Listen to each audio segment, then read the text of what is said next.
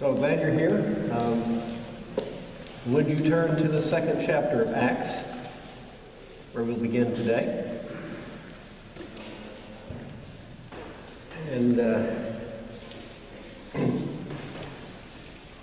we will try to cover, I will try to cover with you, the first 13 verses. No guarantee that we'll make it that far, but we will be focusing on the first 4.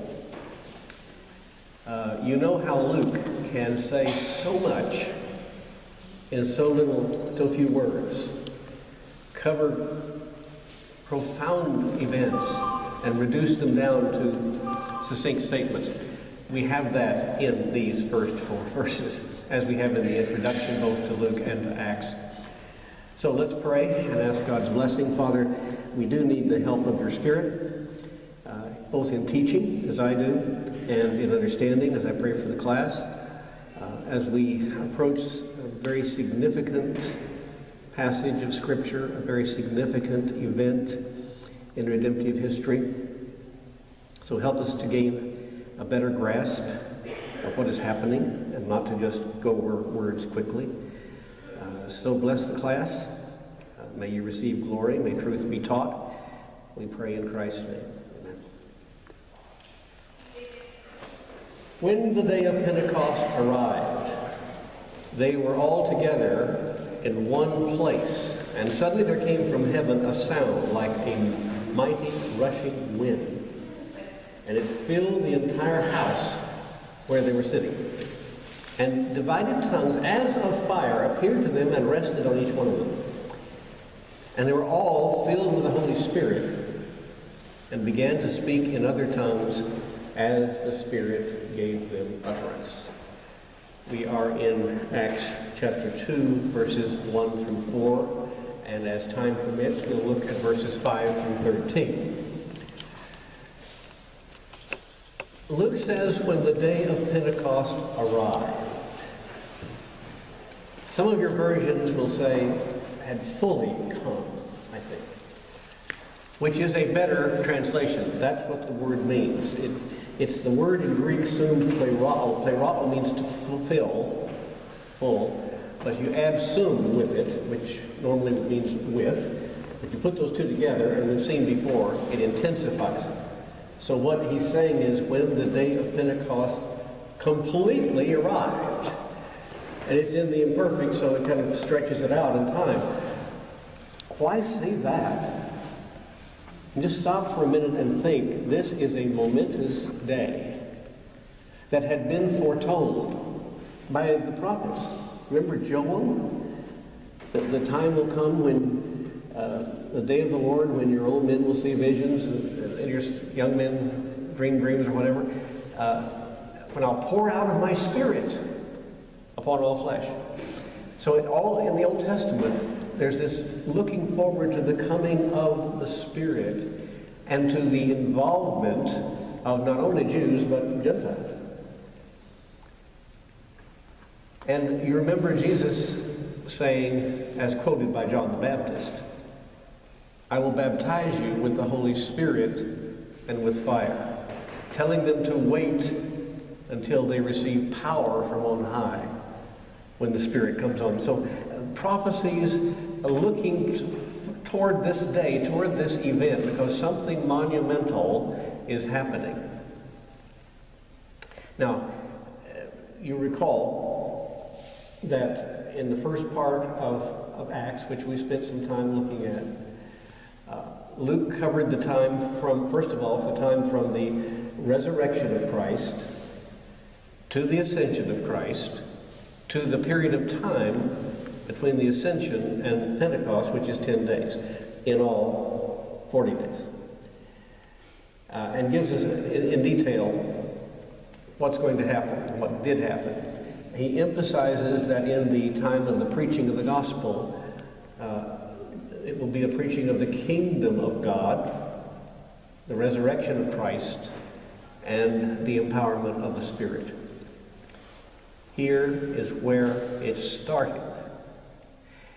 We've talked about the fact that you have the ministry of Christ 3 years. Christ is in the body, and he's preparing his disciples for this coming of the kingdom in this dimension. and the church and the propagation of the gospel. And he tells them, remember, it is to your advantage that I go away. Because if I don't go away, the Holy Spirit will not come. So you get the idea, the coming of the Spirit is advantageous, more advantageous than if Jesus had remained in the flesh.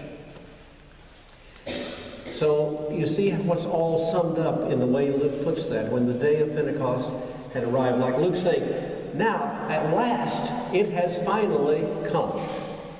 That's the sense, I think, of this meeting. So when the day of Pentecost arrived, they were all together in one place. That's verse 1. Some of the commentators suggest that the all here is more than just the 120 that we saw in the first chapter. We don't know. But it is entirely possible that in the interim, and I don't know how much of a time we have 10 days between the time of the Ascension and Pentecost. Somewhere, and Luke says, in those days, in that 10-day period, this selection of Matthias that we looked at last week takes place. So we don't know how many days from that point, selection of Matthias, to this day of Pentecost, there are. But it is possible that during that time, many people hear about what's happening and are drawn to this crowd, to this group of people. One person said, I think there were about 400. Well, that's purely speculative. I don't know how many there were. But whoever is there, Luke says, they were all together in one place. Now, the one place he discusses in this, or mentions in the second verse, it's a house. It is no longer the upper room, and I'm thinking, well, you can't fit all of those people in the upper room. They must have grown to the point they need a house. Whose house? We don't know. A follower of Christ, or just somebody in Jerusalem who rents out a house. But they were in a house, and they were all together. And verse 2, suddenly there came from heaven a sound like a mighty rushing wind, and it filled the entire house where they were sitting. They were sitting. There's a significance to the fact they were sitting, because Jews sit to listen to their teacher. You're sitting, but of course they didn't sit in chairs, they sat on the floor cross-legged. And oftentimes, and usually, the teacher did too. And that's the teaching posture, to sit. So what we learn is they were not praying, they were anticipating something that involved their listening, you see. Because when Jews prayed normally, although they sometimes prayed kneeling and sometimes prostrate on the ground, they never, as far as I know, prayed sitting. They normally prayed standing. And, you know, the early church then took this up. They followed the Jewish custom, because, of course, it began in Judaism, and so Christians stood to pray. And then I got to thinking, in our liturgy, how many times we stand to pray. Look at it. You know, during the prayer of adoration, we stand. We stand during the prayer of consecration. Contribution is taken up. So prayer is a congregational prayer. Normally with us is standing. We don't fully, some people do, assume the posture. That's the posture. Christians in the early days prayed with their hands raised, and Paul has reference to that, raising holy hands, you know. And that was called the orans. That's the Latin participle for pray. That's the praying posture. So, just a side point, but they were sitting, anticipating something that maybe is going to be said. Now, there are, in these 4 verses, verse 2, there is a sign. Verse 3, there is a sign. Verse 4, there is that to which the sign points. Signs always point to something. There are some miracles involved here. But in the Bible, anytime you have miracles involved, and it's described in the Bible, the word sign is used with it. Signs, wonders, and miracles. Because pagans had, whether they were real or not, wonders and miracles and spectacles. And the point is, with God's people, it's not just a spectacle, it is pointing to something that God is doing. So we have two signs, and that to which the signs point. Well, let's take verse 2. The sign in verse 2 is a sound like a mighty rushing wind that fills this entire house where they're sitting. And I wonder if it is so audible that that's one reason that you have all these people coming together that we read about in verses 5 through 13. So the sound comes like, not actually a wind. It isn't a wind blowing them over, blowing over the house like a hurricane or a tornado. It is a sound like wind. A sound like a wind. And it is not only a wind, it's a mighty wind. And it is a rushing wind, and it filled the entire house where they were sitting. Now, what's the point of that? In the Hebrew language, in the Greek language, in the Latin language, not in the English language, the word for wind and the word for spirit and the word for breath are all the same word. So for a wind to come, that's spirit. For a wind to come, that's mighty breath of God. And so the sign points to the coming of the Spirit. Lee, I have a question for you. In Arabic, what is the word for wind? Hawa. Hawa. Is that the same word for spirit? No. It isn't. So in Arabic is different. Normally, Arabic is very close. That's a different word. But it's Hawa. In Hebrew, it's ruach. And I learned something I hadn't thought about before. James Montgomery Boyce, you all know who he was, great thinker. He says, anytime you say these words, you are letting out an audible sound like a wind. That is called onomatopoeia. In other words, anytime a word imitates a sound. So listen to it in Hebrew. Ruach. You can almost hear the wind coming. And he says that's true for the Greek and Latin also. And I got to think, well, no, that's not quite as much a wind as ruach. But in Greek, it is pneuma. Pneuma. So with this pneuma, I got to think, what kind of wind sound is that? That may be the sound of wind coming through the trees. I don't know. Pneuma. In Latin, it is spiritus. Spiritus. And so I got to think, that's the sound of the wind coming around the corner. Spiritus. That's just my imagination. But Boyce said it always has this audible sound. It conveys the idea of the Spirit coming, and it's mighty, and it's rushing. You remember in the Bible, in the Old Testament, in Genesis, when God created the world, it was without form and void.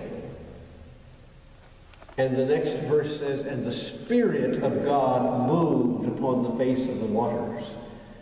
The Ruach of God moved on the face of the waters. And out of the chaos of that original creation, the Spirit brought order. You see the work of the Spirit to work with what God has created and bring something beautiful and orderly and meaningful out of it. And then we come to the creation of man. And God created man in his own image. But then, what did he do? He breathed into him, ruach. He breathed into him the breath of life, and man became a living soul. Linsky said, apart from the breath of God, man is but dead matter. In order for man to have life, God must breathe some of his life into him. So you see again the idea of God breathing and bringing about something marvelous and wonderful. God is creating the basic elements, so to speak, but it is the Spirit that gives form to it and gives meaning to it. And that's the work of the Spirit, the third person of the Trinity. Let's come to the New Testament. And there's that interesting dialogue between Jesus and Nicodemus. And Nicodemus came to Jesus by night. And Jesus introduces this whole idea. And he says to Nicodemus, except a man be born from above, he cannot see, that is, understand the kingdom of God. And I'm taking back rushing mighty wind coming from God. Must be born from above. Of course, Nicodemus didn't understand. Man have to enter a second time into his mother's womb and be born again? Jesus said, no, you don't understand. Flesh gives birth to flesh. Spirit gives birth to spirit. I'm talking not about a birth of flesh. I'm talking about a birth of spirit. And he explains in the 5th verse of John chapter 3, truly I say to you, except a man be born of water and spirit, he cannot enter the kingdom of God. And he goes on to explain to Nicodemus that the Spirit is like the wind, same word.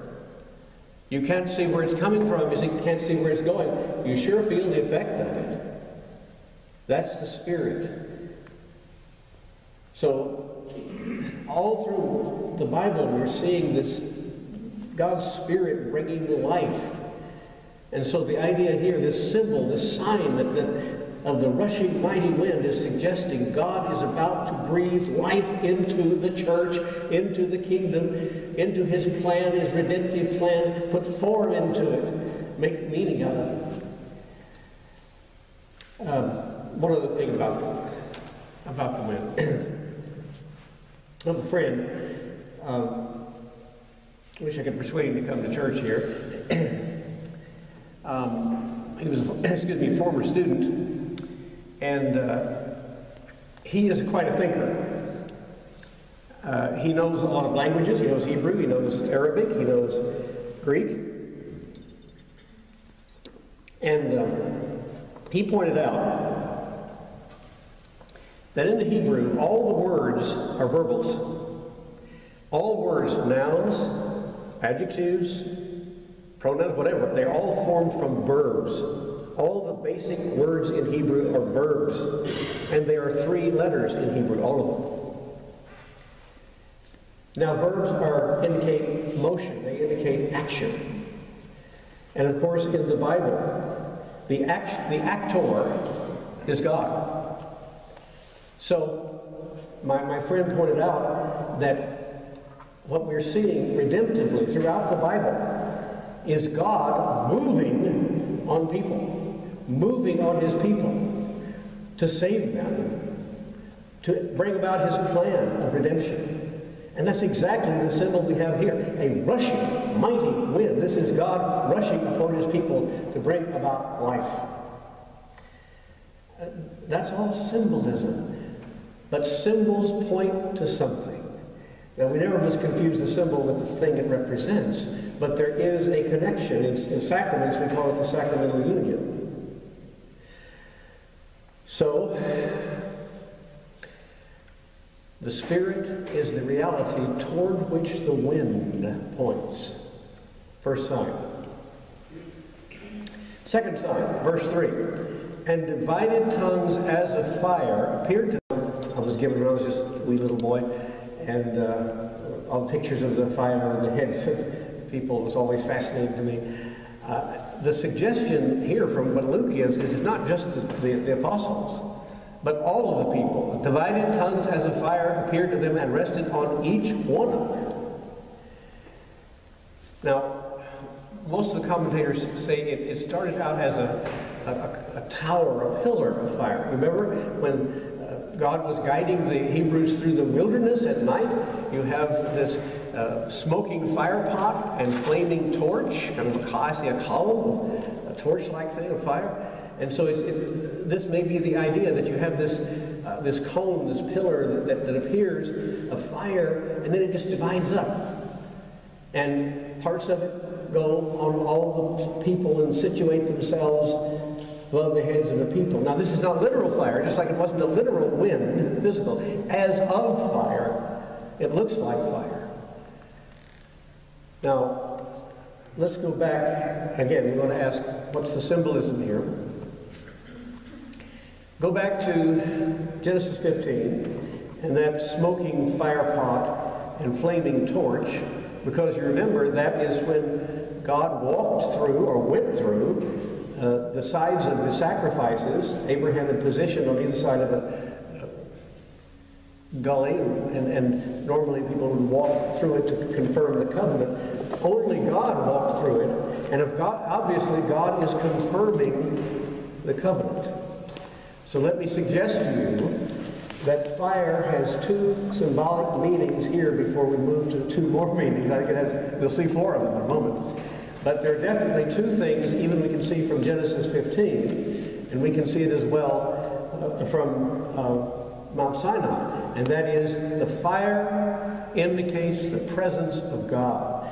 That smoking fire pot and flaming torch was indicating the presence of God, as sure as it did in guiding them through the wilderness, God's presence.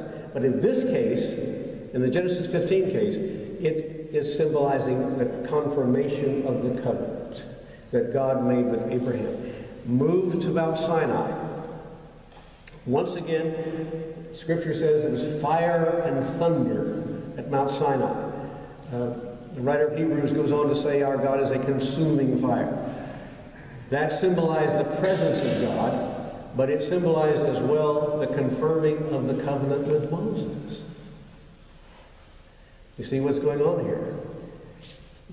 To me, there is a confirming of the covenant that God makes with us through Christ, the covenant that is carried out by the coming of the Spirit, the preaching of the gospel to the uttermost places of the earth, the ministry of the Holy Spirit, presence of God, confirmation of it all in this sign as a fire.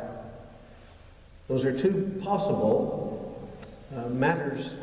meanings in fire. Two more. Hang on. Fire, anytime it occurs, not just in the context of the Bible, because the first two are biblical contexts, but anywhere fire, it has light, brings light. Before we had electricity, you had to light a candle or light a lamp or something. You had fire that brought light to illuminate the darkness. The illuminating power of the Spirit, you know, even when we preach, when Pastor Jim is going to preach this morning, there will be a prayer. He's going to pray. He's going to stop and pray before he preaches, and that's called the prayer for illumination. Illumination is light. Comes from the word for light. So what he's praying for, what I pray for, what all of us who teach or preach, or any of you who've been through this, you pray that God is going to give you illumination, is going to help you understand. And any of us who teach and preach, if I look back on a lot of years of preaching, I can recognize times the Spirit took over. And David kind of stepped back out of it. It wasn't I who was speaking.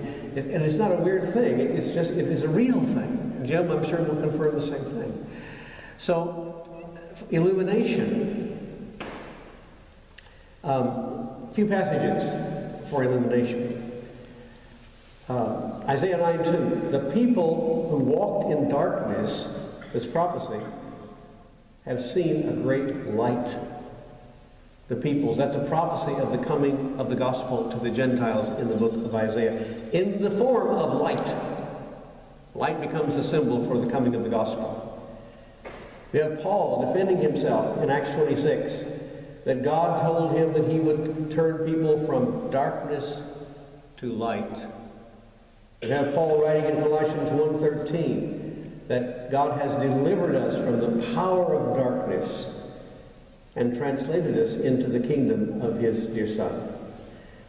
Peter saying in 1 Peter 2:9 that God has called us out of darkness into his marvelous light. See how the symbol is used so often. And I think perhaps the most powerful example of that, at least my favorite one, because Charles Wesley picked up on it in his song, And Can It Be? What we studied some time ago in our study of 2 Corinthians, that the God of this world has blinded the minds of unbelievers so they cannot see the light of the glory of the gospel of God. And then in the 6th verse, God who said, "Let there be light," made his light shine in our hearts to give us the light of the gospel of the glory of God in the face of Christ. Do you see how in all of these passages, not only is fire used for illumination, but in all of these passages, the actor is God, confirming the fact that God rushes on us. And the symbol of wind and fire is God acting on us. We do not initiate redemption. We are the receivers, the recipients of God's grace in redemption. Could mention also, even the pagans knew this. Of course, St. Augustine said Plato was the closest to the truth of any of the Greek philosophers. But if you study Plato and you study the Republic, he has people in the cave, in the darkness, and they're chained in the cave, and they just can't see anything, and they don't understand anything. And then they're able to, their chains are loosed. Well, they can see, first of all, they can see like a projector. They can see the images of people walking in the front of the cave projected by the fire on the back of the cave, like a movie. And then their heads are loosened and they can turn around and see the opening of the cave. They see men and animals walking around like that. And finally, at least one of them, can go out into the light. And it's only when you go into the light that you can have full enlightenment and knowledge. That's, of course, Plato. But the point is, darkness indicates ignorance. Light indicates understanding, even to the pagans. So the fire brings light. Secondly, fire brings warmth. And I think the warmth here is not only a pleasant feeling of being warmed, but it is the idea of encouragement, it is the idea of motivation, warming you to incite you to go forth and teach the gospel. You remember the story of John Wesley. John Wesley was converted intellectually, but felt no great passion for the preaching of the gospel. He went to Georgia, and on the way over was in a storm, and there were some Moravian brethren on the ship with him who remained quite calm in the midst of a terrifying storm and were simply praying and singing psalms, and Wesley was amazed.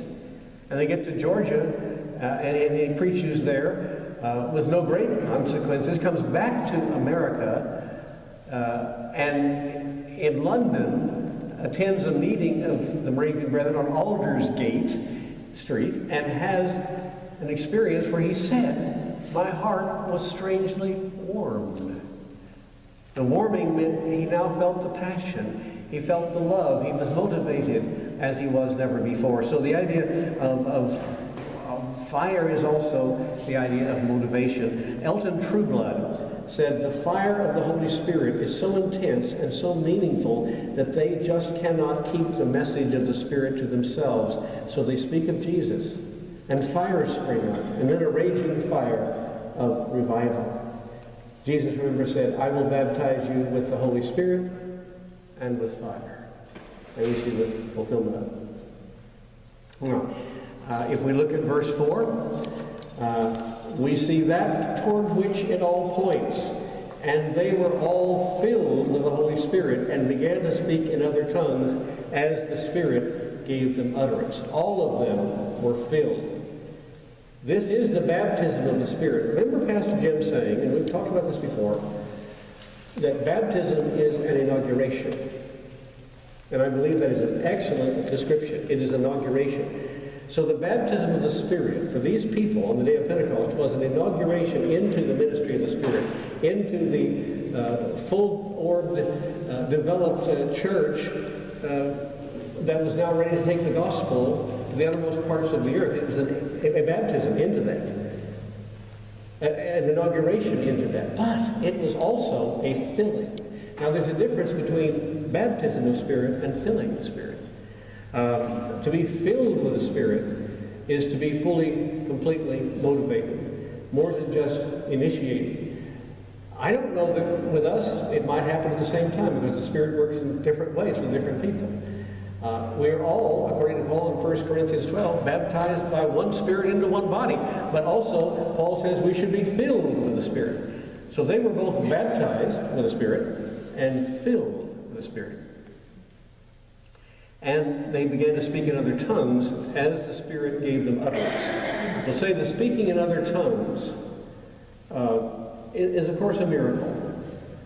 But that isn't the end toward which it's pointing. The speaking in tongues just is an indication, and here's the word, attestation of God's presence and of the coming of the Spirit. An attestation of that fact. So when people make other people in certain denominations feel ashamed that they cannot speak with tongues, they miss the point of it. The attestation was needed at this point. There comes a time when the attestation is no longer needed. And even the writer of Hebrews recognized that. Hebrews was written after the age of miracles subsided. I don't say God can't perform such a miracle today, He can. But the fact is it had a definite purpose at that time. And the writer of Hebrews looks back at Hebrews 2:1 and he says that it was attested to these apostles by signs, wonders, and miracles. Past tense, attested. So the time for attestation has ended. And one commentator said, when the church grows to such a size, it's big enough, its very presence in the world is an attestation to the presence of the Spirit, and therefore speaking in tongues are no longer needed. To notice also one thing that we need to stop then, Spirit gave them utterance. That word for utterance is a word that is very seldom used in the New Testament.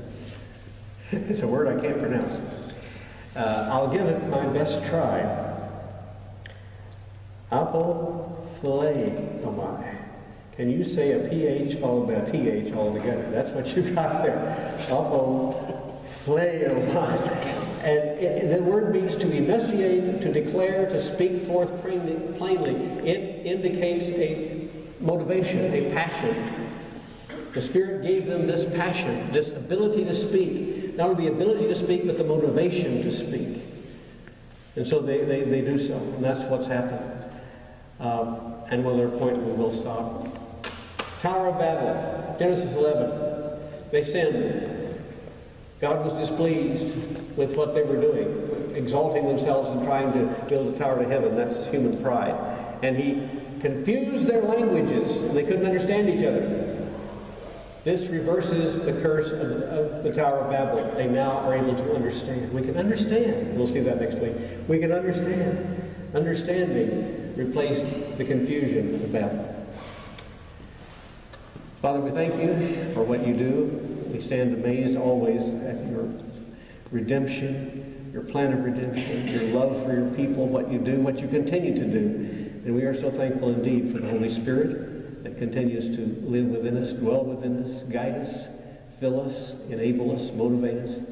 Bless us now as we enter into worship, and we pray we may worship in spirit and in truth. And we ask in Christ's name.